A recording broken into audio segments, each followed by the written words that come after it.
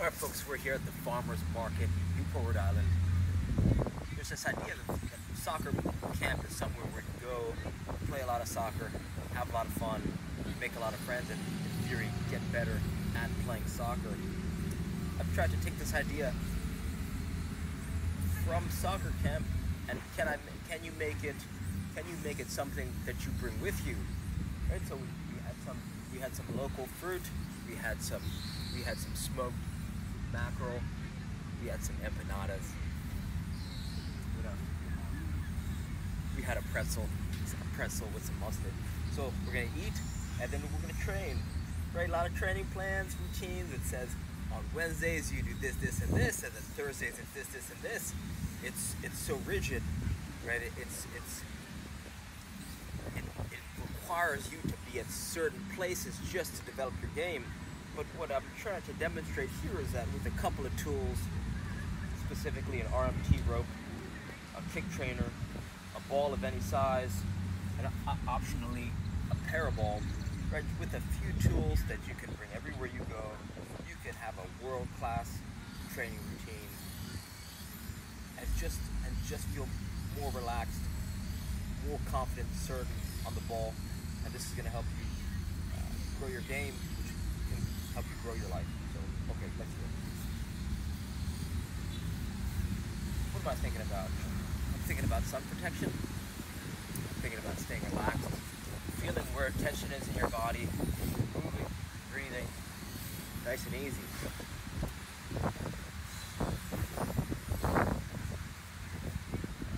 Smell the flower. Blow out the candle.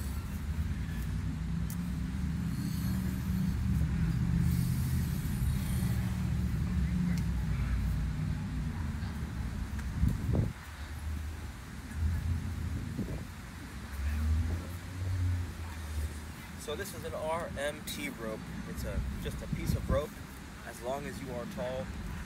I got the ends duct taped. And the founder, David Weck, says if you're going to only learn one rope float pattern, that you want to learn the alternating underhand sneak. So why is this important? Well, let's talk about problems. A lot of problems players have is that they don't know how to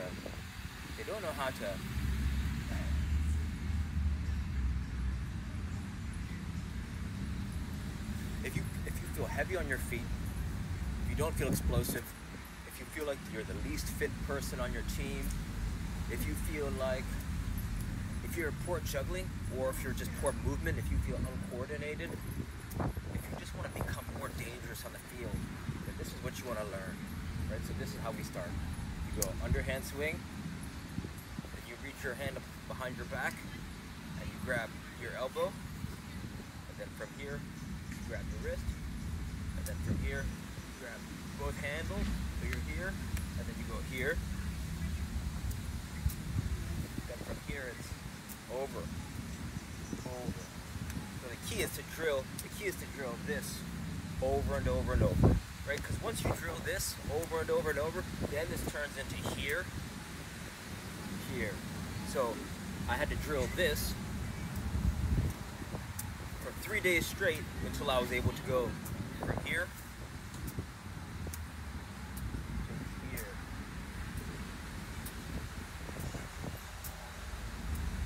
And then I had to learn, the way I learned this was to go from here to here. Right? So some people can't even reach their arms all the way down to the wrist. So the way you want to start is you go here, right? So this underhand swing, it's the opposite direction of a jump rope, right? Most jump rope, if you jump rope normally, you go from behind to forward and you jump through, right? This way, you go the opposite way of a jump rope. Put your hands behind your back, so here, and then here, right? Nice and easy. And you're moving, you're breathing. And you don't need an RMT rope. You could use a towel. You could use a men's tie. I've used a charging cord for your iPhone, Android, whatever. You can be creative with the tool you use. It's less about the tool and more about the movement. Right? So the reason why it's going to translate into you becoming more dangerous on the field as a soccer player, it's because there's so many things happening at the same time that it's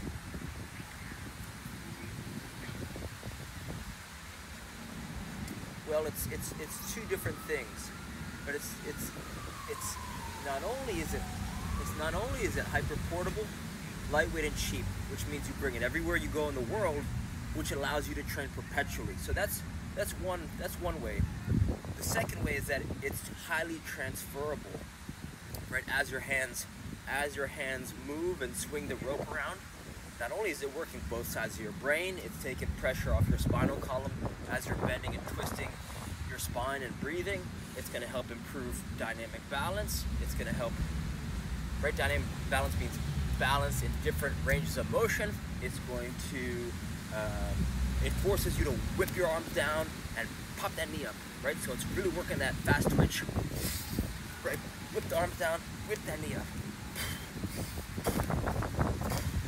And it's low impact, right? So people who've got ankle injuries, hip flexor, knees, it's hard for them to rehab themselves, play, which paralyzes them, right? Because whenever they move around, they're in pain, so sometimes they don't want to move, but without moving, or when they go to play, they're also in pain. So they're screwed if they are, and they're screwed if they do, and screwed if they don't. With this tool, you can use it as a diagnostic to feel where pain is, right? So let's say I got pain in my right knee. I could take pressure off the right knee, so I have now 1% pressure on my big toe, 99 on my left leg. And then as you start to put more pressure on the right leg, so now I got 2, now it's 3, 4, 5, 6, 7, 8, right? So now it works as a rehab tool, and it's also about what you're not doing. If you're using this rope, that means you're not doing heavy bodybuilder style squatting, deadlifts,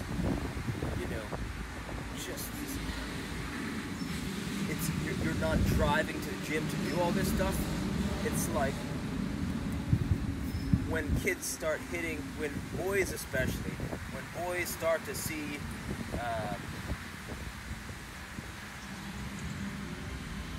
I've noticed a lot of soccer players will do gym bro style workouts and call it soccer training.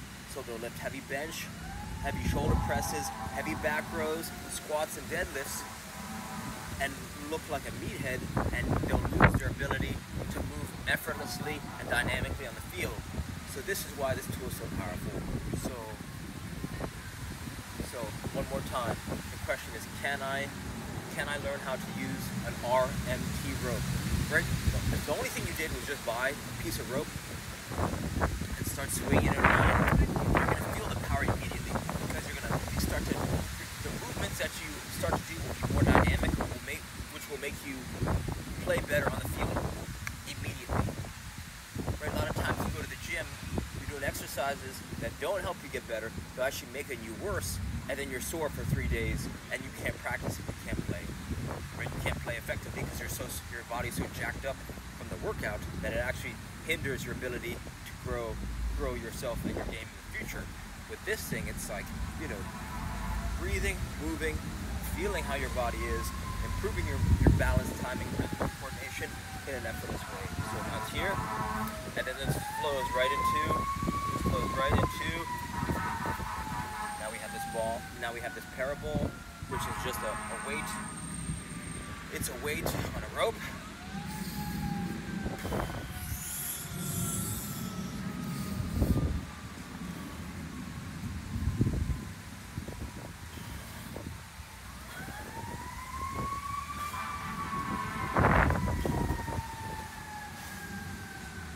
And so this is going to traction. You can feel it pulling. It's pulling against your shoulder, right? So it's decompressing your shoulder joint. So it's strengthening and restoring the body at the same time. There's not a lot of exercises that do that, especially there's not a lot of exercises that are portable and that can do that effectively. And then it's going to make you bend and twist your spine, right? So you're here.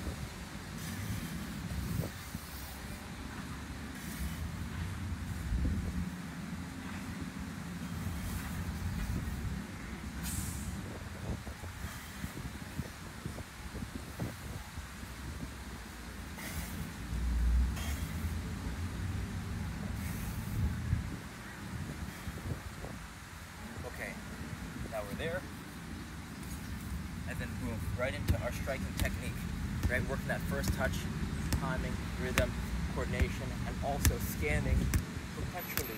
We're looking at everyone looking. So we're seeing time and space of ourselves and the people around us, right? Whether you're in the car, on a bicycle, walking through the grocery aisle, you always want to be scanning, right?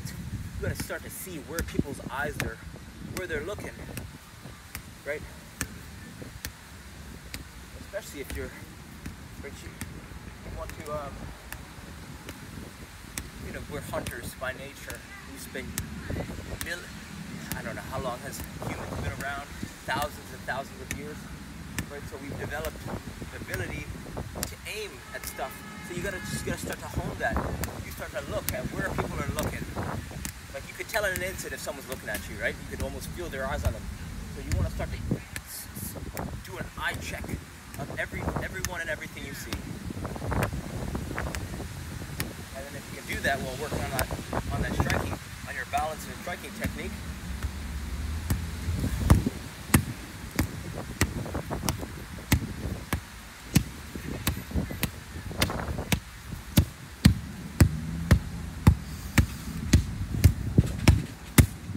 right, so then over the time a ball's gonna come, you know, ball's gonna be played to you, and you already know where someone is, and you're gonna be able to play them in an effortless way, right? You see where they're going, and you just play them, right? Play them, or finish on goal, one touch, finish on goal, finish on goal, finish on goal, finish on goal, right? Take it down, finish on goal, right? Through ball, take the ball down, through ball. And you know, people who, if you want to improve your game, but let's say for whatever reason the weather outside is just, if you're somewhere where it's not possible, or you don't have a wall around you, or you don't have a training partner, this kick trainer, I mean, it's just a ball and a rope. $10 for a size 1 ball on Amazon, a few bucks for a piece of string and some duct tape, or you could duct tape a tennis ball to the end of a jump rope. Tennis ball to the end of a jump rope. The same thing. Relax. Breathing. Right, varying the touches, where it's striking the ball, nice and easy, right? Develop that awareness, but staying relaxed. Right, no tension in the face. Right, upper back, shoulders, breathing.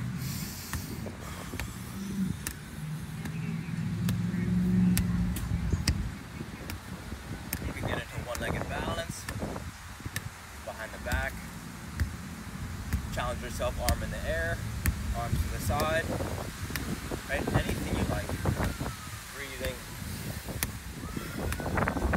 get into some different patterns, right, away, I call these V's, V, you could do behind the back, V, behind the back, V, behind the back, and let's say you mishit it, right? Let's say you mishit it, then it comes back around and self-corrects immediately. That's why this SKLZ ball is tremendous. You can work on that on your trapping abilities, right? Around the world, trap. Around the world, trap. Around the world, trap. Around the world, trap. Around the world, trap. And then really work on that, on your nice tempo. Work on shins, right? Even shin touches, right? Working the whole leg.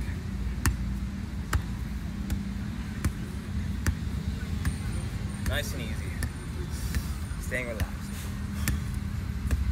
And then from here, go do some juggling.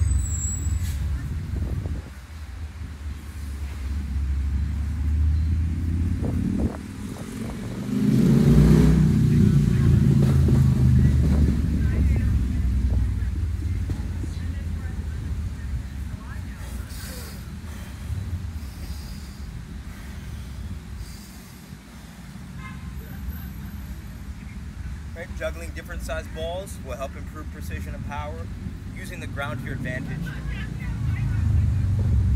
I like doing twos. Twos are 2 right, 2 left thigh, 2 right thigh and 2 left thigh, or 2 right foot, 2 left foot. And my idea with this is it mimics It mimics the alternating underhand sneak, which mimics perfect running technique, right? Because when you run, it's 2 counts, it's 2 beats. It's 1 2 1 2 1 2 1 2. So alternating underhand sneak is 1 2 1 2 1 2 1 2 1 2 1 2 1 2 1 2 1 2. So then you could do that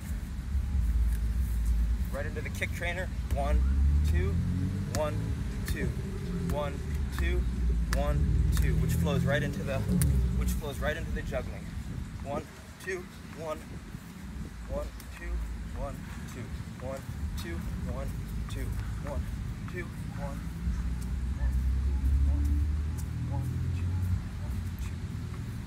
1 2. Breathing, relaxed. Smell the flowers, blow out the candles, being aware of your hand positioning.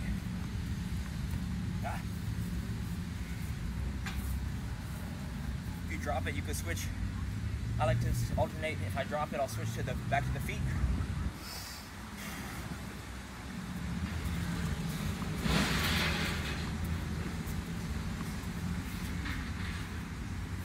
If I go for the feet, go back up to the thighs.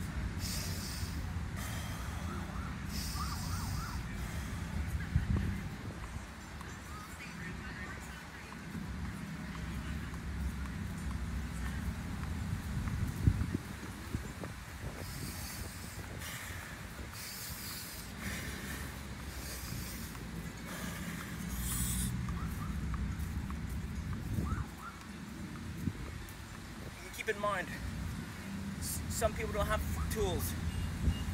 That's okay.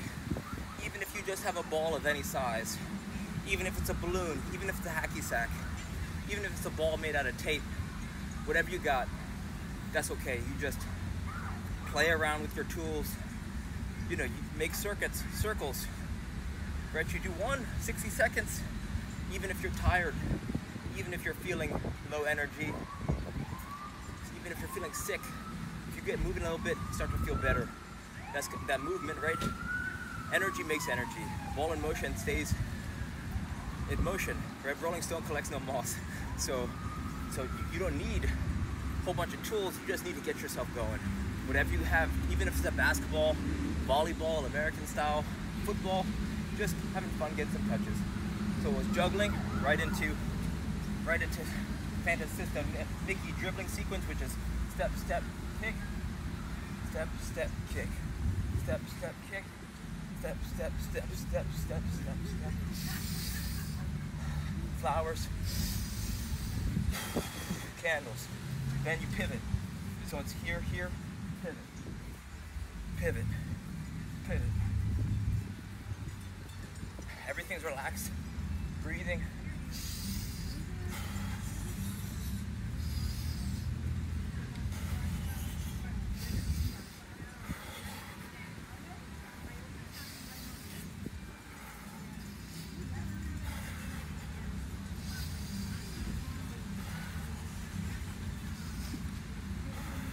And then I've been playing around with step, step, step, step.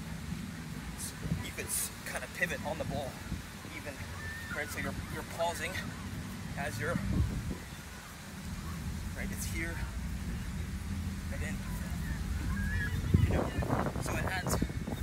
There's no right way to do it. But once you start with that foundation, then that's where you can explore, right? So you take this rigid pattern of step, step, behind the back, step, step, behind the back, and then you can play with stutter steps, right? It's, you know, then you fake step, and then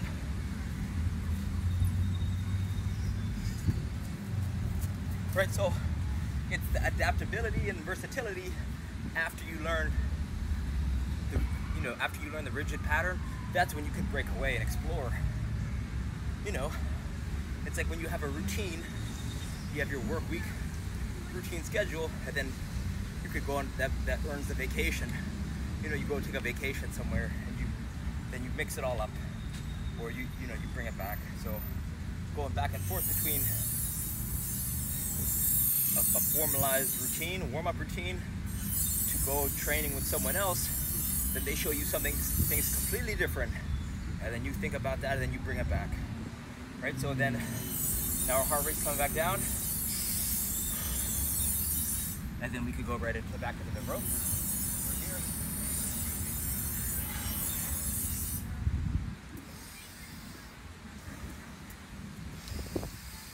Smell the flowers.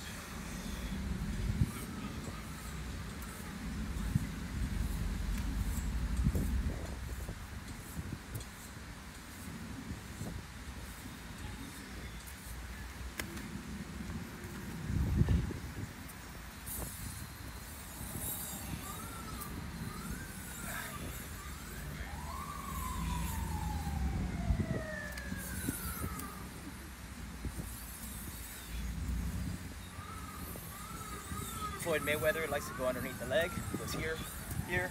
I've released tension in my back when I go here, here. If you've got shoulder pain, you go here. You go here, here.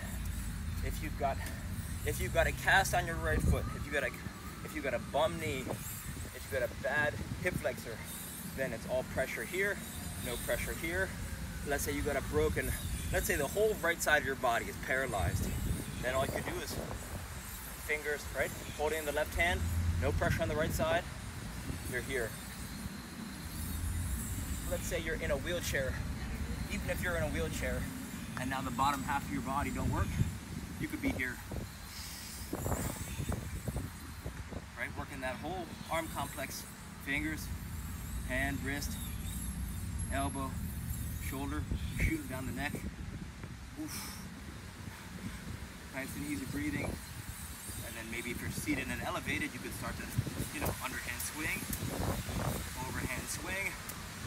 Just mixing around, feeling, moving, breathing. Flowers, candles.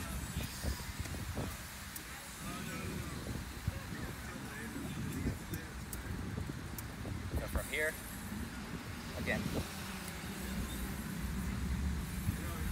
And so I've been going from rope to kick trainer, rope to parabol, kick trainer, to juggling, to dribbling. But you gotta see what works for you, right? This is a way, this is not the way, right? So just have fun messing around. It's like you dribble a little bit, then you juggle a little bit, and you swing the rope, and you're skipping, and then maybe you do some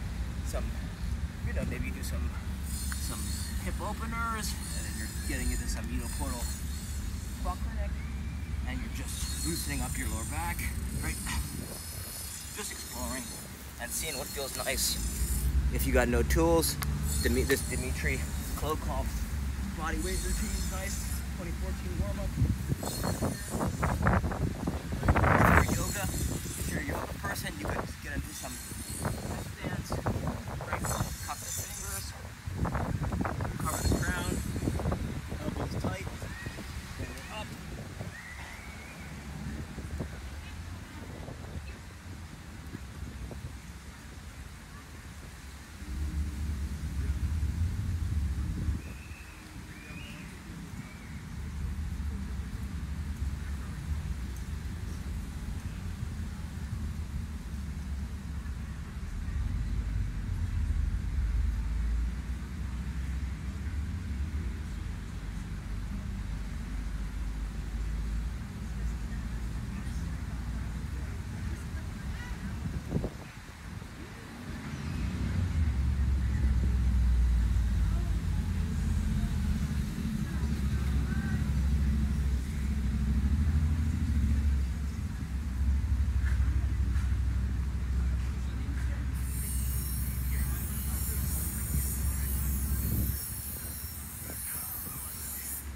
If you like a handstand, right? Get into crow. You get into crow. Put that head down. Right here.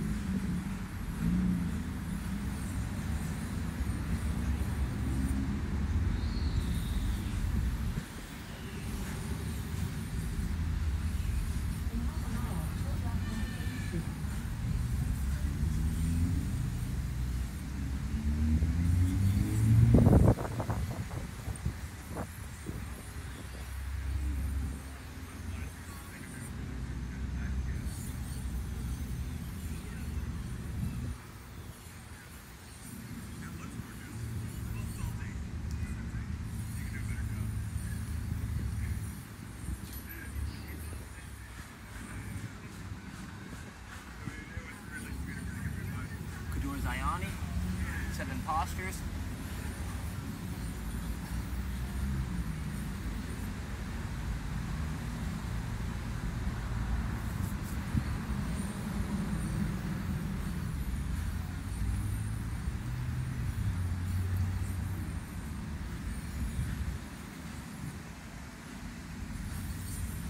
Right, so